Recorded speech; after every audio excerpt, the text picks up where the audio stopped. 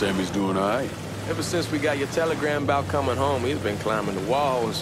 What if the plane crashes? What if the train's delayed? What if they call him back?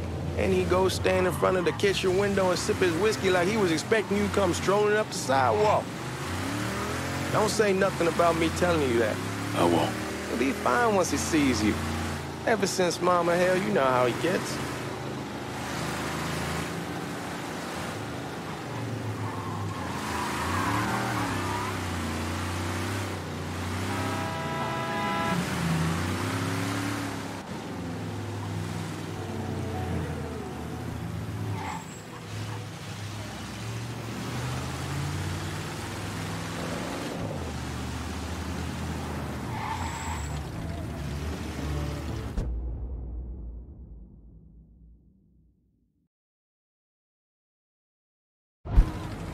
You remember Marty and Ron Langford? Sure. They moved up to Empire Bay a year or so after you shipped out. Started selling weed. They call and ask me if I want some. I say sure. It's free money as far as I'm concerned. Anyhow, a month back, Marty drops me a line and says they're moving into heroin, that they're looking for a partner down around these parts. Can't imagine Sammy was too keen on that. I never told him about the weed. That ain't nothing to nobody. But this, I gotta talk to him about. I ain't said more than 3 words, and he's yelling about the feds. How we don't need J. Edgar up our asses, and what the fuck am I thinking? Selling dope with kids running around the neighborhood. We ain't selling no dope to no children. Like they got any money to begin with. Fucking around aside, heroin's pretty serious shit. Knew a couple guys over in Nam who were running it. Wound up pissing off the wrong person. Got their throats cut. Shit, man, I know what's what. That's why I'm talking to Georgie about it. There's no way Sal's gonna go along with that. Georgia says he can keep his old man from fighting out. We'll still clear the hollow in Frisco, just selling the French Wall. George's Uncle Lou won't say shit as long as we give him a taste of the action. I don't know, man. George is a cool cat and all, but heroin ain't the kiddie pool. Come in on it with us. I bet he'd agree to a 3-way split. I don't know. I kinda need to lay low a bit, figure some things out. Yeah, all right.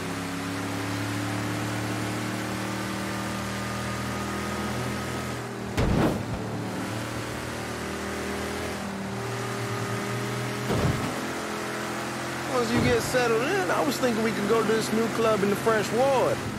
Maybe double date it. Who the hell am I gonna go with? Your great Aunt Beatrice? Oh, God.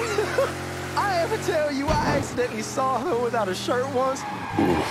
That woman has the droopiest, nastiest tits I've ever seen. They were like 2 sacks of Come on, we're going through the front. I ain't having your wall here or I ask use the back door.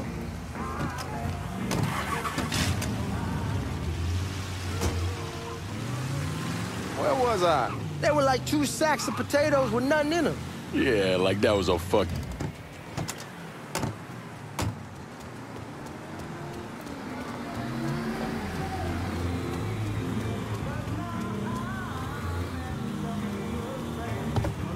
Look who I found panhandling out in front of the train station. Pleasure, man. Welcome back, baby. Boy, I send you to bring Lincoln Clay home. Not the big nigger who ate him. Well, shit, old man. I finally went somewhere they knew how to cook. Welcome home, son. How are you? I'll be better once I get some of that shine in me. I always did love corn whiskey. I would like to make a toast. My father used to say that the real worth of a man came from the mark he left on the world. When Lincoln first told me he was joining the military, I was against it. Too dangerous, I say. Let those people fight their own war, I say. But then I realized Lincoln needed to go out and make his mark. And that's precisely what he did. I'm so proud of you. Paul Lincoln! Bienvenue à la maison! Paul Lincoln! Bienvenue à la maison!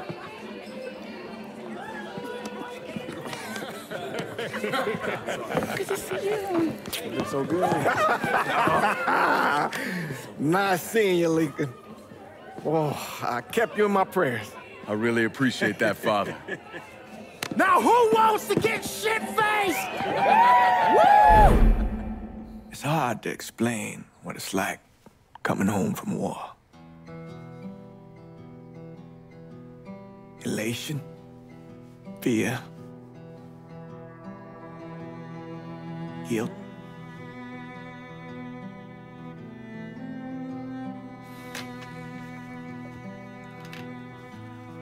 Imagine being trapped in a dark room and there's no way out.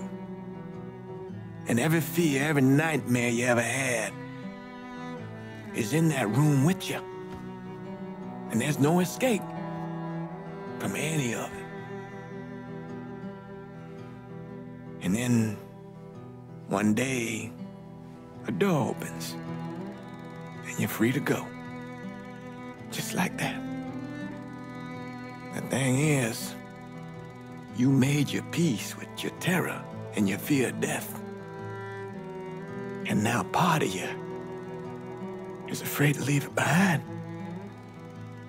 But what choice do you have? Every soldier has to walk through that door, one way or another.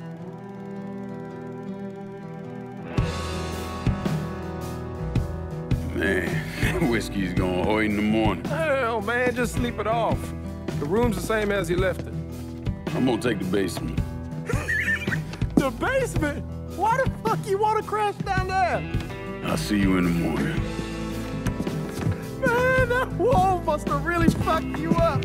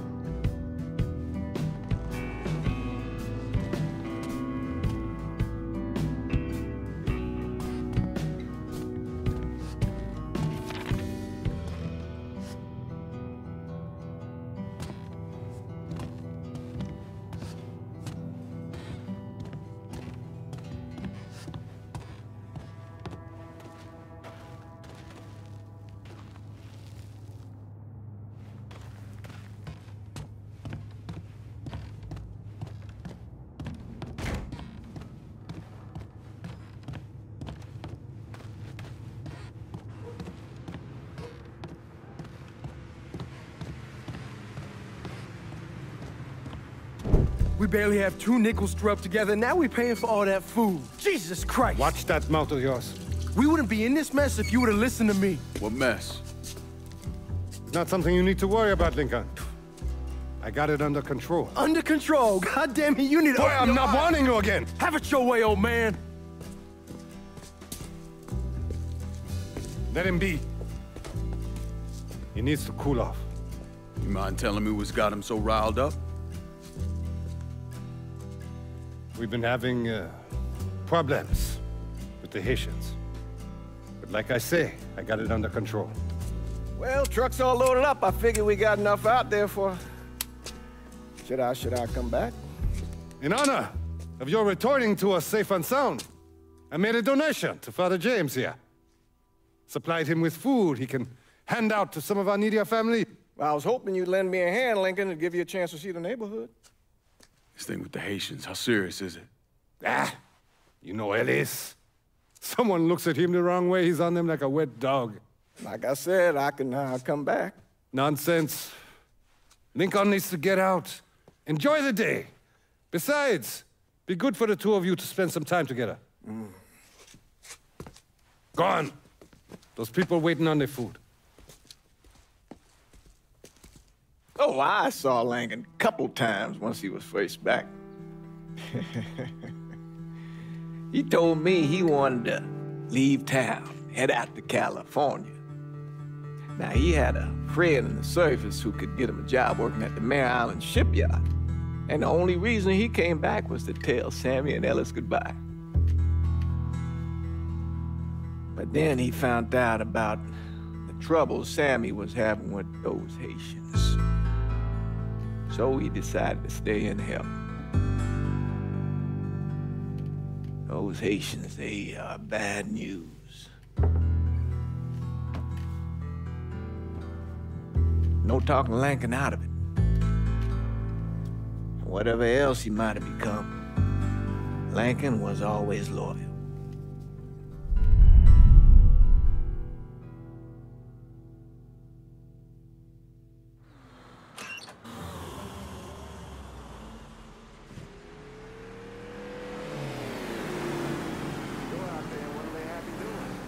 Welding, most likely. 3-month apprenticeship to start, then the union lets you in. You tell Sammy and Ellis? Not yet. I'm gonna wait a few days. Didn't want to spring it on them since I just got back. Well, they won't like to hear it, but they'll come around. You need to do what's best for you. Go ahead and start serving those folks. I'll be back.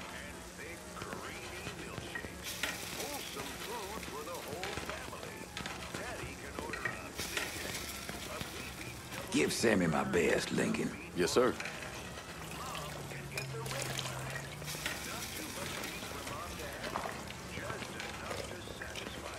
Warm meal, warm heart.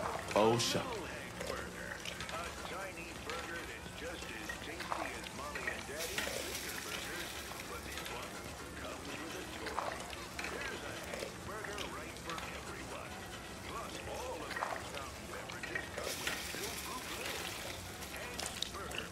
Thanks.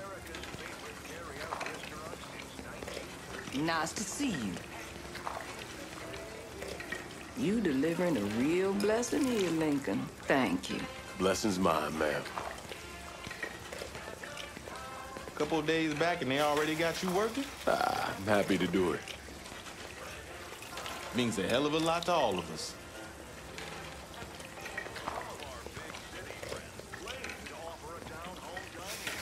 Don't get old, son. It's a fucking shit show. I'll see what I can do about that. Hey there, Lincoln. How are you, Regine? I'm good. Nice to see you around the holler again. Nice to see those big brown eyes again. Well, they'll be over at my aunt's place with the rest of me. You should stop by. Maybe I'll do that. Lincoln, we got trouble! Run, Regine! We're done with you, Lincoln! Sammy's next!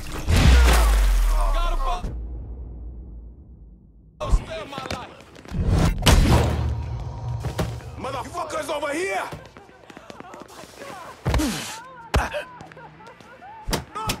You're done, traitor! Got him!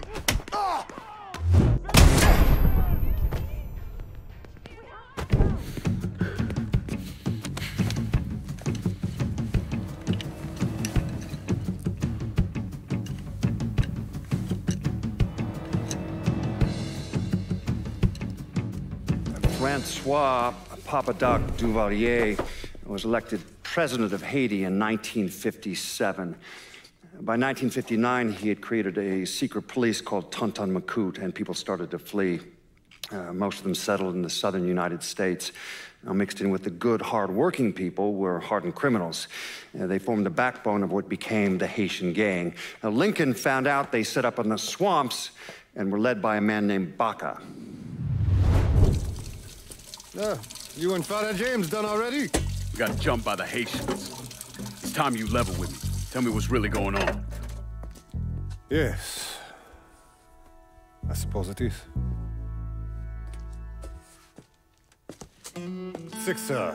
7 months ago, folks in the Hollow started getting robbed. Money, jewelry, things of that nature. Didn't take long for us to figure out it was the Haitians. Then those bâtards on velours started going after the lottery. How much money are we talking about? How much? Enough that we're in deep shit with Sal Marcano. Haven't kicked up to him in 3 months. Jesus Christ. If I deal with them, that gives us time to settle up with Marcano, right? Let me worry about Sal. He and I go way back. But this thing with the Haitians, it's time for it to end. You and Ellis need to handle it. How we gonna find them? Back in the 20s, folks used to pull salt out of the bayou. They even built themselves a little shanty town. When the Depression hit, they abandoned it. That's the only place this could have come from. We're gonna need guns and ammo. Call this number.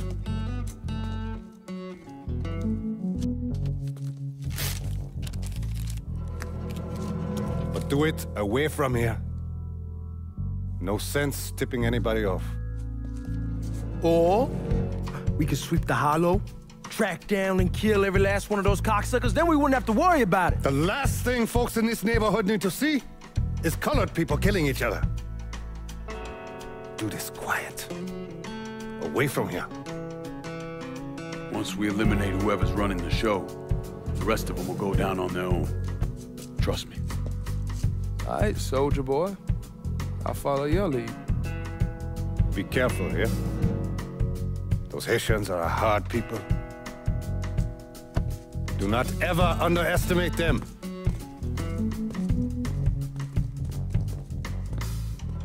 Celui qui sait diverser suscite hostilité.